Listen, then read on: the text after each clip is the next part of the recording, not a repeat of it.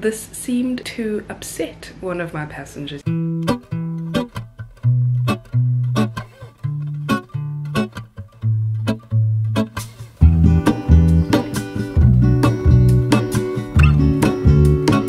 Wait for it, there's more!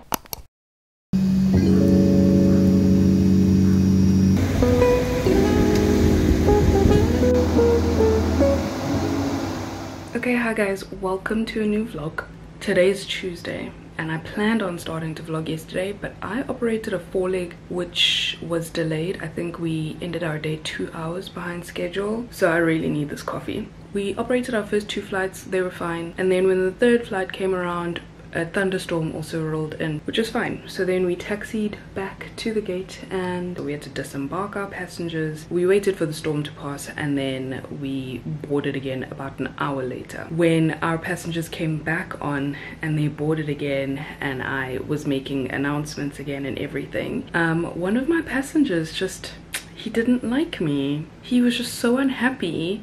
I think he was unhappy with the situation, but from like what I could gather from what he was saying, because like I don't speak a lot of French, but you know, I obviously can get familiar with certain words, and it seems like he was really upset that we were just making announcements in English and not in French, because our demo announcement is in English and French, because that's a recorded announcement that we play while we do our demo. But the announcements, like if there's turbulence or when we land and stuff like that, and I'm like welcoming people, saying like please remain seated with your seatbelts fastened until we reach the gate, that's something I say in English, and I'm not a French speaker. And this seemed to upset one of my passengers yesterday. He just was very riled up about the fact that we weren't making announcements in English, even though I knew he could speak English because he had spoken to me in English when we were boarding.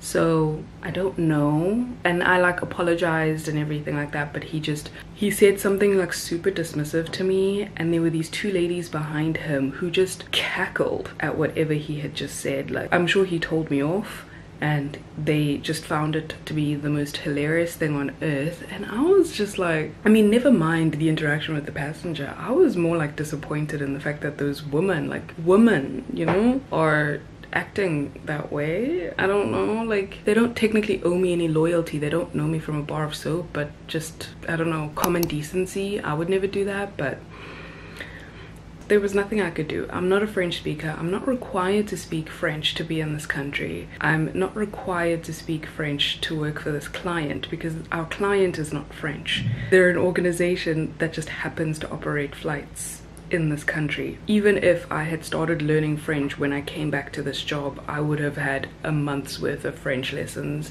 I probably still wouldn't have been able to answer this gentleman very usefully, at least. So it was very disappointing. I was just very sad about it, you know, like I don't like encounters like that. Like there's nothing I could do. I can't will myself to speak French suddenly just because you would prefer that. It's not like I made absolutely no effort to make sure that the people understood anything, because our ground staff here speak French and English. When we came back and we had to disembark passengers and stuff, I had the ground staff come on board and I asked him to just translate what I had just said. Have to disembark, we're gonna have to wait until the weather passes and then we will board again and then we'll be off to our destination. And so I had the ground staff also like say that in French to them so they could understand. I thought I had gone above and beyond. I don't know, clearly that is not the case. The flight after that, I only had 4 passengers and all of them were just the sweetest people. I came back, I vented to my roommate, the other cabin crew that's here in the apartment. She made me feel better, and then we spent the evening watching Titanic, and that just filled my cup up. I'm sorry to start this vlog off on like a bit of a somber note, but I also just wanted to share my experience with you guys, that it isn't all glorious, it isn't all roses and unicorns while I'm here. Even though I'm not flying for an airline, I do still have some not so great passenger interactions that just make me sad, considering how excited I was to come back to this and how excited I am to be here. It is what it is, I'm over it, but it just sucked in the moment, you know? Anyway, happy Tuesday, welcome to this week in my life. It is the 19th today, so I have about 15 days left in Niger. Crazy how time flies. The traffic downstairs is not looking bueno at all. It took us forever to get home from the airport yesterday because of this slow traffic. And my roommate and I want to go to the store a little bit later to get some things, you know, some yummies. So, yeah, wish us luck.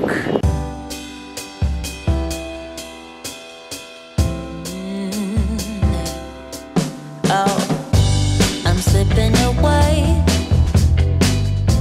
So don't let me go, nah, nah, nah, nah. I'm all up in that love haze. So where do we go, nah, nah? Just let me know that I am safe here in your arms. I wanna stay, stay. I'm slipping away.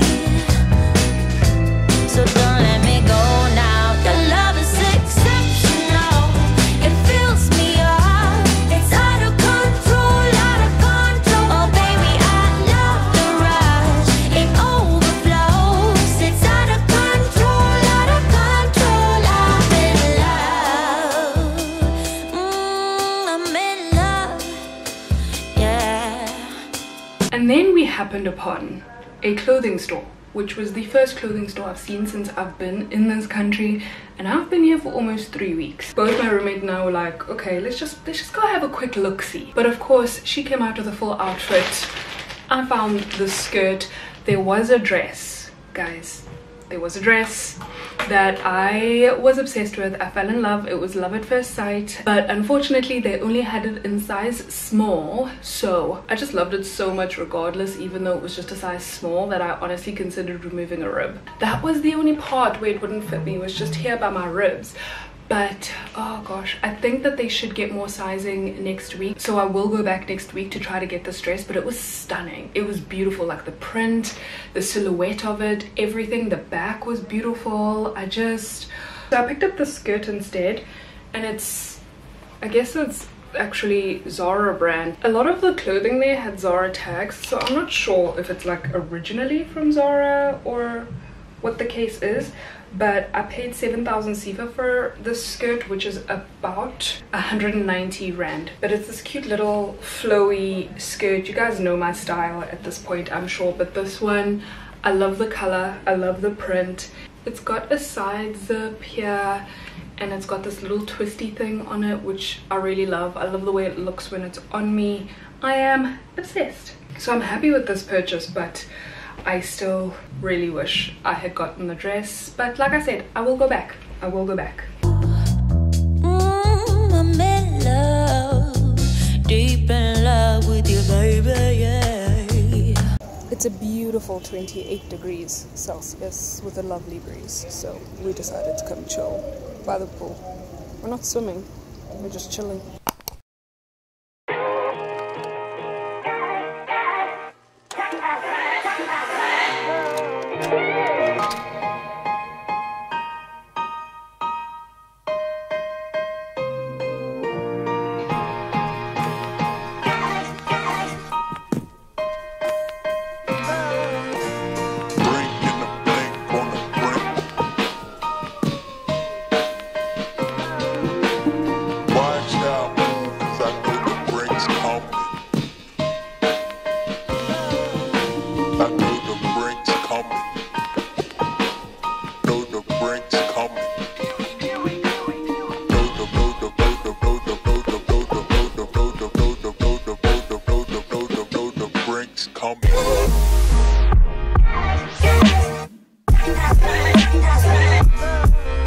Good morning, friends. It is 9:30 in the morning, Wednesday. I'm not flying today, so I'm trying to be as productive as possible. So I'm doing my laundry, I changed my bedding, I tidied up my room, I just wrote a to-do list for today. I have to submit my FDP today, which is like our flight duty period. We have to individually submit it ourselves to our managers. So I have to do that because it's something I'm supposed to do every week, and it's already Wednesday and I haven't done last week's FDP. And then I need to get started on my one assignment that's due in a couple of weeks. So hopefully I can do that. I need to go to the store, pick up a few things. I don't have eggs, and I really want eggs for breakfast today. And then just a random few other things like checking out my Etsy notifications and then just working on my monthly budget. So that is the plan for today. Hopefully I can get through everything. I do feel so much better after Monday's flight and stuff.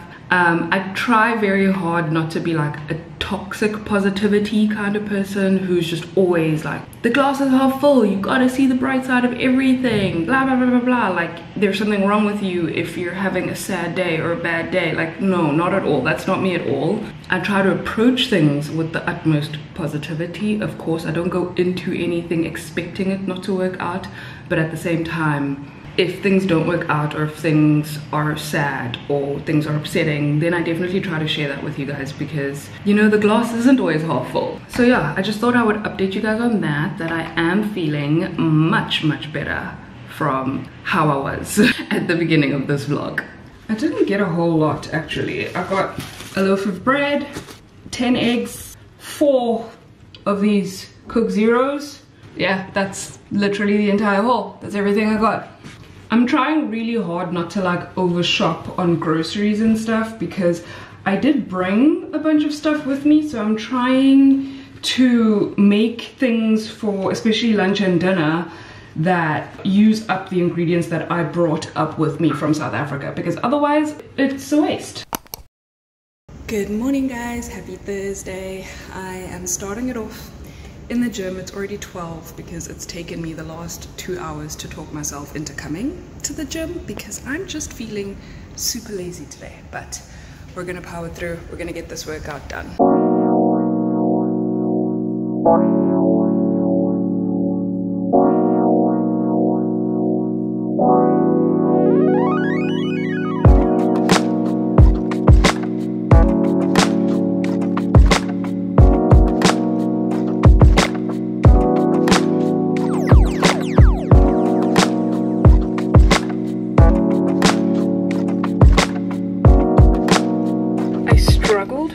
Workout, but she is now done.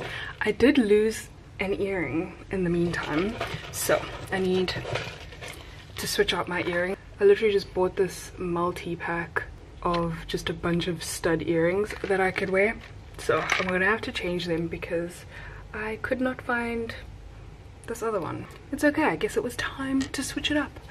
I do want to do my nails today actually. I did buy one of these little UV lamps from Take-A-Lot before I left, so it would be nice. I'm just looking. I brought these 2 colors with me. Can you see what color that is? No. There's like a dark wine red and a little bit more of a neutral. I also need to finish reading through my novel for my essay. I haven't even eaten yet and it's like 2 o'clock in the afternoon. I feel like the day is getting away from me. It just took me forever to get started. I'm struggling to wake up, but I also have to be in bed early tonight because I'm flying tomorrow and we're doing a 4-leg. So this is the dessert that I got yesterday from Amandine, the patisserie here. I already tasted one of these yesterday, but they're pretty good, these profiteroles. That's good. Here are my nails. I just did them. I chose the nude color. I really like it. I think it came out nice and I like to keep my nails short, so I'm very happy with this. I'm about to eat my dinner, edit for a little bit and then go to bed because it's already 7:48 and I'd really rather be in bed by 9 so that I can be up at 5 for my flight tomorrow. Good morning. I'm about to put my face on and make a coffee, get the last of my things and get out of here. I'm operating a 4-leg today. It's basically going to be 2 turns, and these days we've been having really bad weather, just like the thunderstorms and the thunder clouds around the area, so I'm expecting it to be a fairly long day. I know I have hooded eyes, but I decided to play around with a little bit of eyeliner on my eyes here, so I think it turned out good. This is the look. I still need to fix my hair and then I need to finish getting ready, pack my lunch, make myself a cup of coffee and go to work. So I'll see you guys later.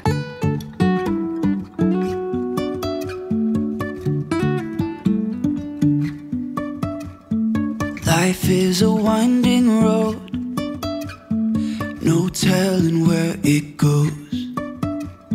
Driving through days and nights, won't stop for traffic lights. And I really wanna know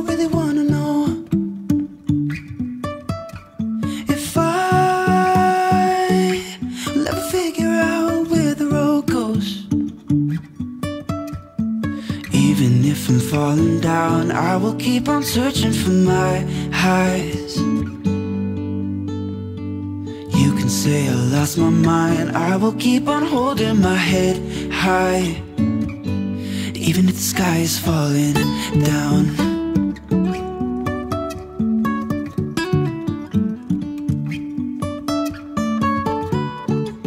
Okay, you guys saw that when I got home, I was kind of just done. I immediately had a shower. I scarfed down my dinner because I was proper starving.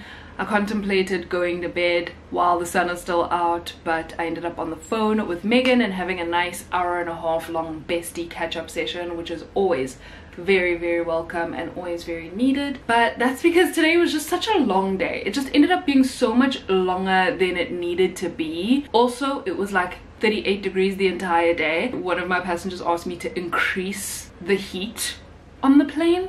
She was like, oh, it's so cold. No ma'am, no it's not. But anyway, I think I told you guys this morning that we were meant to do a 4-leg.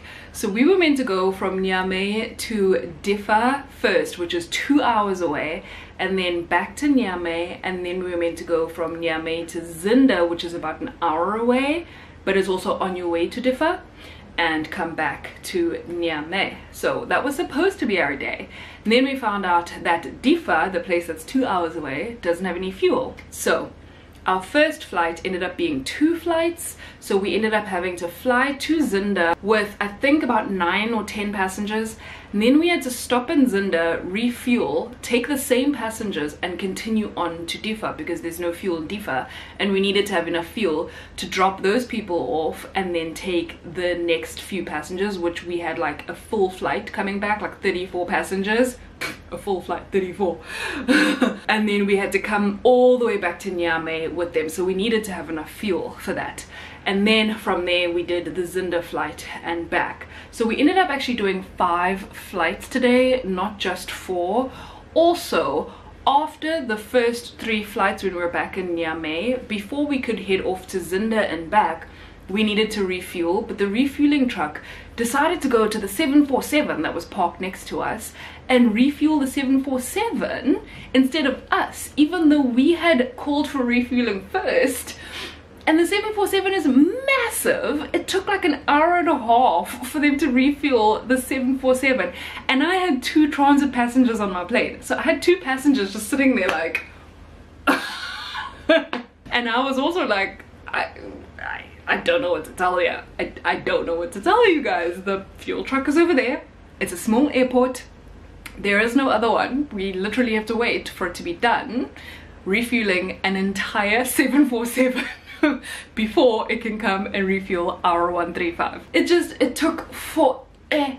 We literally got bored. Yeah, like I said, it just ended up being a much longer day than necessary. So when we flew back at the end of the day after our last flight, all of us, like my pilots, myself, the engineer, we were just ready to get off that plane and come home so that we could eat.